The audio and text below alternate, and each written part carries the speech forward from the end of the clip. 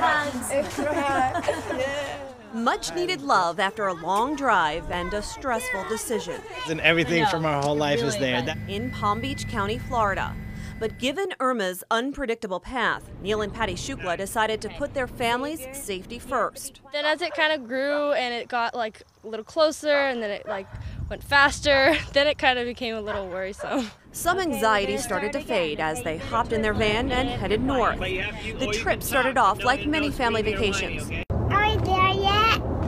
No, it's gonna take a long time. But this time, the Shuklas didn't have their trip mapped out as they found themselves facing some obstacles. Traffic and gas lines, so lines for gas and just traffic in general. They played it smart. We definitely stopped more on this trip than we ever have in every summer trip because we were filling up even if it was a half a tank, just in case. We drove through the night. We literally stopped at a truck stop. Slept in the car for just a few hours. They decided Ohio would be their final destination.